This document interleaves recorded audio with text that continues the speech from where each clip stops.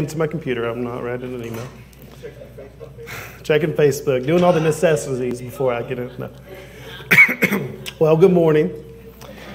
Pastor Tubbs is out sick today, so I am filling in for him. I have the privilege of bringing the message this morning. So be in prayer for him as he rests.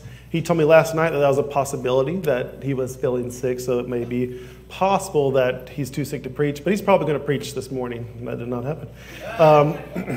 So I want to ask you to be patient with me as I'm probably going to be rereading off my notes more than usual as I wrote the sermon last night. So normally when I am doing a sermon, I make a rough draft, and then I change it, and then I change it again. I take away this part. Today you get the rough draft, so good luck with that. No, just kidding. Just kidding. The name of my message this morning is Go Tell It on the Mountain. You may have heard that before. A song that many Christians love to sing, but a command that many Christians do not take seriously. We're going to talk about sharing the gospel this morning and sharing Jesus with others and what that means and looks like. If you're someone who that topic makes you a little uncomfortable, or you often feel some guilt when it comes to that topic, I want you to know one thing, and that is that I am not here to judge you. I am not here to bring guilt to you in any way. I am not here to convict you. My only goal this morning is to empower you and encourage you to do the most important thing that God has called us to do as believers. So, one question is, what is it that excites you? What is it that gets you, sometimes when you wake up in the morning, you're just like, oh yeah, this thing's going awesome. What is that thing that excites you, that lights you up, that gets you moving? Some things that happen in our lives, we just have to share it with others. We are so excited, and we want to share it with others. We can't keep it to ourselves. For some of us, it's sports. I don't know if you guys knew this or not, but the Nats won the World Series this year. When that happened, I don't know about you guys, but everywhere I went, to the grocery store, that's the only place I go, I guess, because I can't think of anywhere else. To the grocery store, out to eat, everywhere. Everywhere I went to eat, people were talking about that. If you wore a national shirt, you were going to get talked to. And that was cool. It was cool to see people caring about something, everyone caring about something, to talk about it, being excited about that. That was really cool. It's cool to see that. My 4-year-old son loves to get excited about things. If you know kids, man, they will get excited about some stuff. Transformers, someone said. That is correct. He doesn't just get excited. He loses control of his body. He just gets so excited. He already told his grandfather what he made his grandfather for Christmas. If he gets a new toy, he has to show that off. He has to. There's no not showing it off. Especially if you're a stranger in a grocery store, he's going to show that to you, or at least tell you about it. This past week, the biggest thing he was super excited about was using the bathroom on his own. And you would be thinking, oh, well, he's potty training. No, he's been potty trained for a while. He just still gets excited about it and wants people to know that for some reason. So there's something that all of us just get excited about. We can't keep it to ourselves. We want other people to know about that. And I think if we worked hard at being in God's Word on a regular basis, if we spent time in prayer, if we honestly really fostered our relationship with God, I think we would be the same with sharing His gospel and sharing Jesus with others. I think that's possible for every single believer. Let me get back to where I was. Especially in the season we're in, especially in the season of Christmas. We're going to look at John chapter 4 today. Excuse me. John chapter 4. John wrote his gospel, his book about Jesus, his gospel, a little bit more differently than Matthew, Mark, and Luke. He wrote it differently for a reason, and that reason is found in John 20:31. You don't have to turn there, but I'm going to read it to you.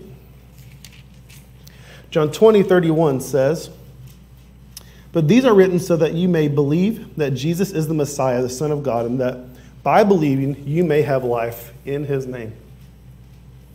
John's purpose for this story, for this book, and this story specifically in chapter 4, is so that whoever is reading that would come to know and believe in Jesus. That was his whole reasoning for writing that. John wanted to put Jesus on display and show who Jesus really was. So this story is actually the first time that Jesus comes out and claims that he himself is the Messiah. He himself is God in human form. This is the first time that he himself says this with his own words. He's done this so far with certain acts and miracles. And there have been many people who have said this of him, but this is the first time that he actually says it with his lips and says of himself. And I think that's pretty interesting.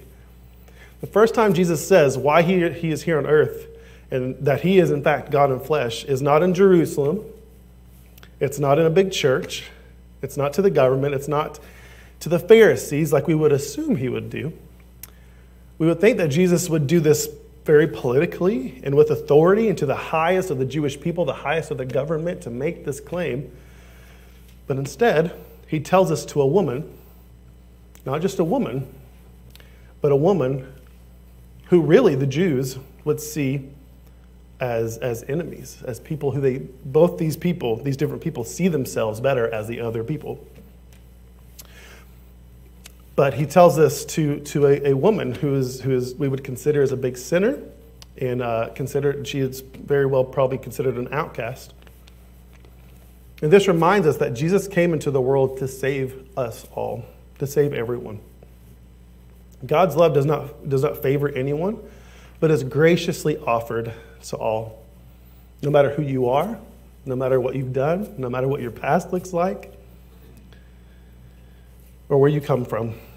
Back in this time, the Jews were so worried about your rank and how you were perceived by the culture and hierarchy. And because of this, they missed out. They completely missed the Messiah, who they were looking for and longing for. Praise God that he sent his son to us. Praise God that he did it in a way that we would have never expected. And praise God that he came for any and every single person who exists. All we have to do is believe and confess our sins. So let's start by reading John 4, 1 through 26. Excuse me. John 4, 1 through 26. Then Jesus learned that the Pharisees had heard he was making and baptizing more disciples than John, though Jesus himself was not baptizing, but his disciples were. He left Judah and went again to Galilee. He had traveled through Samaria. So he came to a town in Samaria called Sychar, near the property that Jacob had given his son Joseph. Jacob's well was there, and Jesus, worn out from his journey, sat down at the well. It was about noon. A woman of Samaria came to draw water. "Give me a drink," Jesus said to her, because his disciples had gone into town to buy food.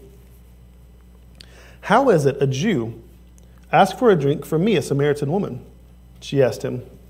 "For Jews do not associate with Samaritans." Jesus answered, "If you knew the gift of God and who was saying to you, 'Give me a drink,' you would ask him, and he would give you living water." "Sir," said the woman, "you don't even have a bucket, and the well is deep, so where do you get this living water? You aren't greater than our father Jacob, are you? He gave us the well and drank from it himself, as did his sons and livestock." Jesus said, "Everyone who drinks from this water will get thirsty again, but whoever drinks from the water that I will give him will never thirst or get thirsty again. In fact, the water I will give him will become a well of water springing up in him for eternal life." "Sir," the woman said to him, "give me this water so that I won't get thirsty and come here to draw water." "Go call your husband," he told her, "and come back here." "I don't have a husband," she answered. "You've answered correctly. You have correctly said, 'I don't have a husband,'" Jesus said. "For you've had 5 husbands, and the man you now have is not your husband. What you have said is true." "Sir," the woman replied, "I see you are a prophet. Our fathers worshipped on this mountain, but you Jews say that the place of worship is in Jerusalem."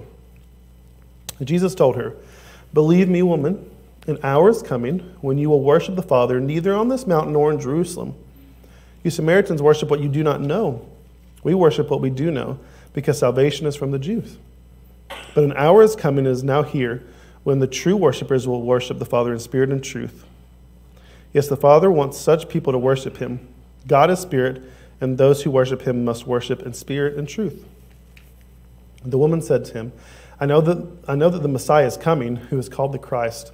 When he comes, he will explain everything to us.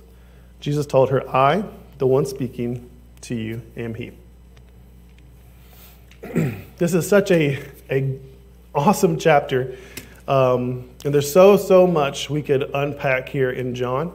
It could easily fill 5 sermons. We will not do that this morning, I promise. We could talk about what it means to have true worship like they're talking about. We could talk about how powerful a testimony can be and how that can impact. We could talk about how crazy it was that Jesus was talking to not just a woman, but a woman that would really see him as an enemy, a group that Jesus did not get along with. But we're going to talk about 2 different things, 2 specific things in this story. 2 things that if we claim to follow Jesus, then we need to adopt, especially during this Christmas season, because it's something that I believe is extremely appropriate for this Christmas season. I don't have a PowerPoint this morning. I apologize. I feel a little weird not having a PowerPoint, but I'm going to tell you what the certain sections are. There's two points this morning. The first point I've titled Love Unbelievers. Everyone say love unbelievers. Love unbelievers. Wow, you guys are asleep. Just kidding. Thank you. Love unbelievers. We learn here that this woman is not considered, we would probably not consider her a good woman. We would probably not talk to her very much as we passed her and may not even let our children go close to her because we don't want them to be near them. Jesus knows this also from the first time he sees her because we see he already knows and tells her about herself. So since we know that this woman is considered, we would consider her a big sinner, and she probably was, we should pay attention to how Jesus approaches the woman. He does not approach her in judgment. Instead, he does 2 things. He shows her love, and he shares the gospel with her. In fact, every single time we see Jesus with someone who would be considered unclean or a big sinner or someone who we know we shouldn't appropriate ourselves with, he shows them, first off, he goes up to them, and then he shows them love, and he shares the gospel with them. This is how we are to treat unbelievers.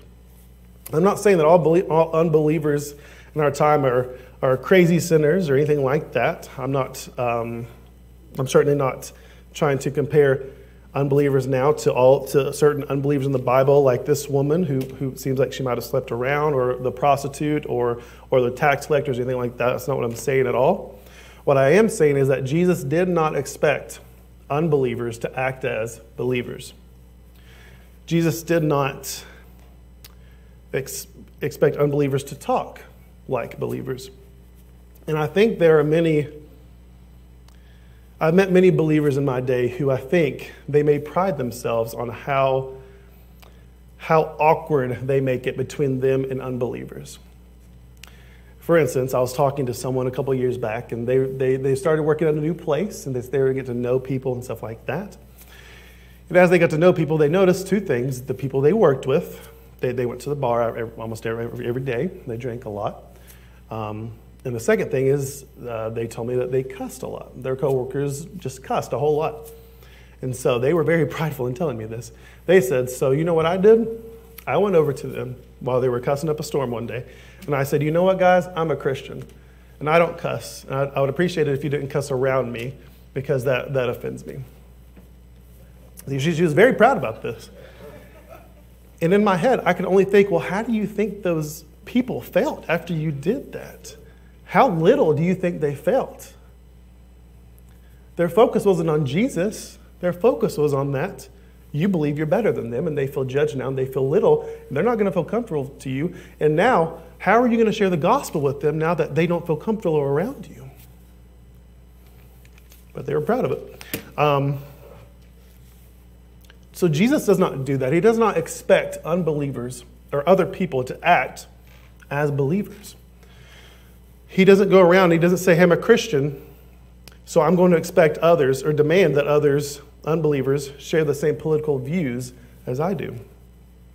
We're not called to judge unbelievers and tell them how bad they are, or show them how much better we are than them. In fact, we're not better than them. The only difference is that we have been saved by God's grace. We have been saved from hell. That's the only difference between us, if we're a believer in Jesus. It's the only difference between us and someone who is an unbeliever. That grace has been freely given to us simply because we have trusted in Jesus and confessed our sin to him.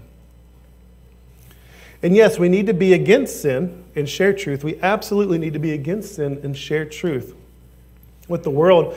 But we're not to do this by declaring how awful unbelievers are and showing them how good we are at judging them. Philippians says that we are to share truth in love. You should not share truth as a believer unless you are going to do it in love. We are to share truth, or when we share truth without love, we place Jesus, meaning if we share truth, meaning if we share people that they sin and that they're going to hell for that sin and that they need to stop sinning without love. And then we do it in the name of Jesus. We place Jesus as a bad taste in their mouth. If I go up to someone and I tell them if I just show them how bad of a person they are, or that I'm just totally against everything they do and what they stand for, and then I do that in the name of Jesus, why in the world would they ever want to follow my footsteps as a Christian? You know the one thing they're not going to want to be? A Christian. Sorry. If we pride ourselves on being an enemy of unbelievers, we are essentially priding ourselves on the fact that we are enemies of God. We are essentially turning unbelievers away from Jesus, and then we're almost glad that we're not going to see those people in heaven when we get there. This is not the heart of God. When it comes to unbelievers, we are to do two things. We are to love them as best we can, and we are to share the gospel with them. We are to tell them how they can go to heaven and give them that hope. So may we see others, especially unbelievers, as God does. Souls bound for one of two places for eternity. Then, may we do something about it. May we see unbelievers as God does. May we love unbelievers as God does. May we seek them out as God does. May we always be looking for ways to love on them in how we speak and act towards them. May we yearn and may we long to share the gospel, to share truth with others in love. So let's go on. We're going to read 4:19 through 26. We're going to read that again. 4:19 through 26. Sir, the woman replied, I see that you're a prophet. Our fathers worshipped on this mountain, but you Jews say that the place of worship is in Jerusalem. Jesus told her, believe me, woman, an hour is coming when you will worship the Father neither on this mountain nor in Jerusalem. You Samaritans worship what you do not know. We worship what we do know, because salvation is from the Jews. But an hour is coming and is now here when the true worshipers will worship the Father in spirit and in truth. Yes, the Father wants such people to worship him. God is spirit, and those who worship him must worship in spirit and in truth. The woman said to him, I know that the Messiah is coming, who is called the Christ. When he comes, he will explain everything to us. Jesus told her, I, the one who is speaking to you, am he. So the first point was love unbelievers. I've only got one more, and that is to go tell it. Go tell it. Like go tell it on the mountain, Anyways. So first we looked at how Jesus, the example of how Jesus loved on this woman. He did not judge her. He did not condemn her. He did not make her feel little. He did not make her feel dirty. He did not make her feel any of those things. Instead, he loved on her. But he also shared the gospel with her. So now let's look at that. We just looked at that example. So we'll talk about that now. We talked about how there are believers, and there are many believers, maybe many churches who treat unbelievers badly. There are also many believers and unbelievers who do not treat. I've said that wrong. There are also many churches and believers who do not treat unbelievers badly. They may love on them and show them love in different ways. There are some Christians, get it? There are some Christians who are a calm presence to be around, nice to be around, a very big encouragement in your life, someone who you want to be around with. But there are some people who are like this and very loving in many ways, but unfortunately they do the opposite. They may share love without truth. Some Christians want to show love in every way possible except for actually having to have a spiritual conversation. And this is for a couple of reasons, and I understand them. Again, I don't judge them. I understand them. The biggest, I think, is for some reason, many of us believers get super scared of being socially awkward when it comes to having spiritual conversations. Now, when the Nationals win the World Series, and we're going to talk to the people beside us in the booth that we've never met before, and their 5 kids, and their grandmother, and the person they just met. But for some reason, many of us believers kind of shut down, and we're just afraid of social awkwardness when it comes to spiritual conversations. And I understand that to a point. I do. But this is what we're called to. There's a saying that goes around the church culture. If you like the saying, please don't beat me up outside. And I don't like the saying. Many of you all have heard this before. Maybe you have not. If you have not, that's okay. But there's a saying that goes around that it says this: share the gospel and sometimes use words. Or some people will say, you can share the gospel just by your actions and never have to say a word.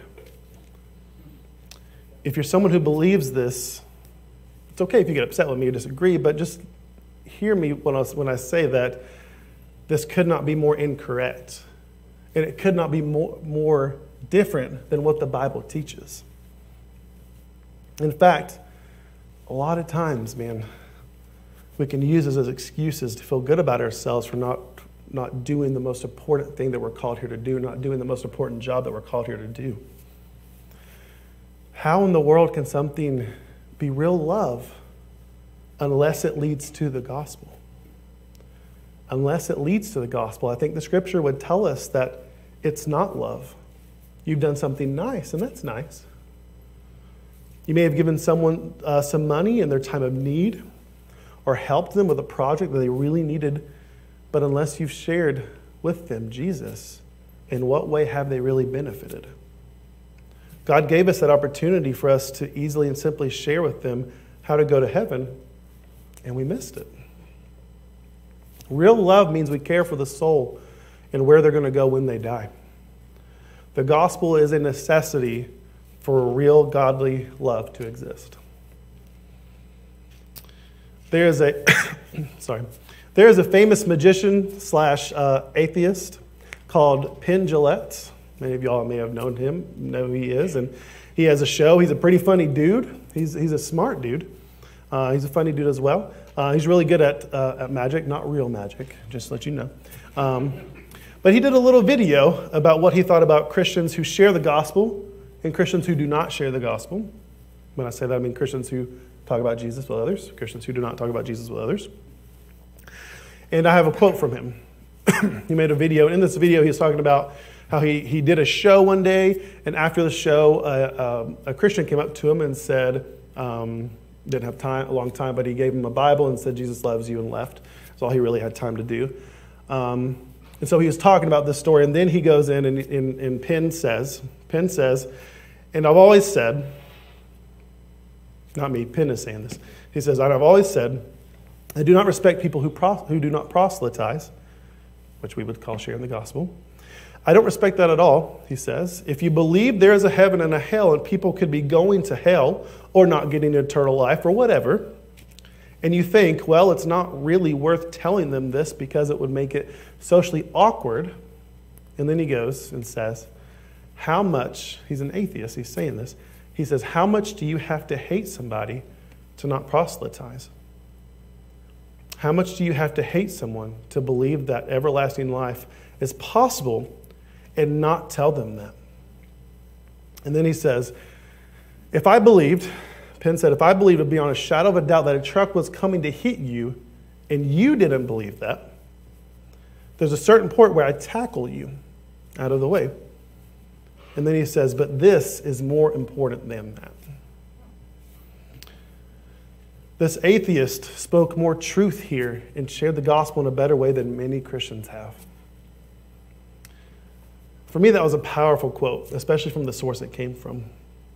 Someone who doesn't even believe God exists. And you may think, well, Kyle, listen, I don't share the gospel because I don't know how to share the gospel. I just don't know how. I want to suggest to you that it's not a difficult thing. We in the church culture have made this, for some reason, somehow we've made this as a scary thing or a thing that's hard to do, when in reality it's not.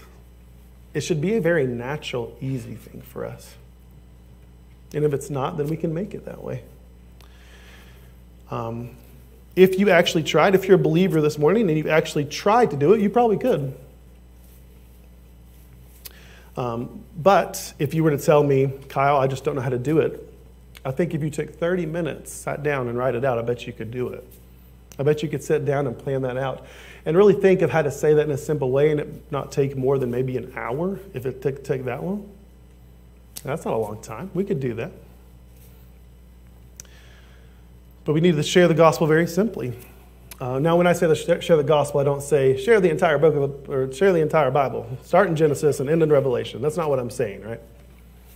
What I'm saying is that we share with them how salvation works. We share with them how to go to heaven and what that means. And then once we do that, they can ask more questions. We can point them to different places in the Bible. But we need to be able to do that. We need to be able to share salvation, how that works. I'm going to do that with you right now. Is that cool? Well, I'm going to do it even if it's not. No, I'm just kidding. This is what I do when I'm talking to someone and I want to share the gospel with them. You know, if you were to look up on YouTube or Google how to share the gospel, you would come up with a ton of different stuff. I have actually never done that. I've just now realized I've never done that. But this is what I normally do. I just have 4 simple things that I make sure that I say.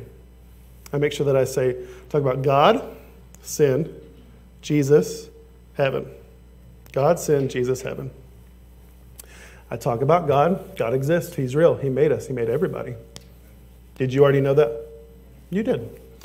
Next is sin. What is sin? Sin is anything that's against God. Sin is anything that's evil. Anything that's evil is against God. Because of that sin, and we all sin, because of that, we deserve the punishment for sin, which is hell. There's not a whole lot of hope there, is there? Third is Jesus. But in that hopelessness, Jesus came as 100% God and 100% man into the world, lived a perfect life, and died, took a punishment he did not deserve. And then he overcame death 3 days later by raising again. Since he was able to do that, the punishment that he did not deserve can cover the punishment that we're supposed to take so that we don't have to go to hell. Instead, we can go to heaven if we believe and trust in Jesus and confess our sins. And from there on out, we try to battle our sins. It can be very, very simple to share the gospel. It does not have to be hard or difficult. All it really would take for us is to take 30 minutes and sit down and come up with a plan of action. We don't even have to make up anything. What are you going to make up when it comes to the gospel? You know what I'm saying? You don't have to make up anything. We don't have to make it flashy. But all we got to do is make it simple. If you're a believer this morning, there's nothing that I just said that you didn't already know. Just take some time and make sure you go over those 4 things or do another way. Just make it sound simple. So what are your goals for the Christmas season? Did you know Christmas was coming up? Merry Christmas, y'all. What are your goals for the Christmas season? They probably have to do with presents and traveling and not killing your family members and getting ready for Christmas parties and all of that really, really, really good stuff. But have you set a spiritual goal for Christmas as well? Amen. Have you set that? How many people have you had a spiritual conversation with so far? If not, that's okay. Set that now. Set that goal now. You know, there's a lot we do on a daily basis that does not have much impact on the world, and that's okay. Many people feel that they may in a job feel that they may be in a job that's a little meaningless or pointless or that doesn't have a whole lot of impact on the world. But as believers, we are able to bring impact. We are able to impact our coworkers. We are able to impact our community. We're able to impact the literal world we live in. When we dedicate ourselves to sharing the gospel, we will impact eternity. That's amazing. Are you willing to dedicate yourself to the most important thing ever? The most important story ever, and the only hope we have in this world? I would like for you to do one thing, and that is just close your eyes for a second. Do not go to sleep. Just close your eyes for a second. Close your eyes for a second, especially if you're a believer this morning, if you claim to follow Jesus. Close your eyes for just 1 second. And just think, when you go throughout this Christmas season, think of those goals you have, those parties you may go to, the family you may see. Think about those people, and just think about one person that you know that if they were to die tomorrow, they would not be going to heaven. They would be going to hell for eternity. Who is that person in your head? When are you going to see them? And how are you going to share the gospel with them? Social awkwardness doesn't really matter at that point. You can open your eyes now. Good morning. Wake up. Who is that person, and how are you going to take Jesus and the gospel and put that into your plans for the next 3 weeks, 4 weeks, however long it is? How are you going to do that?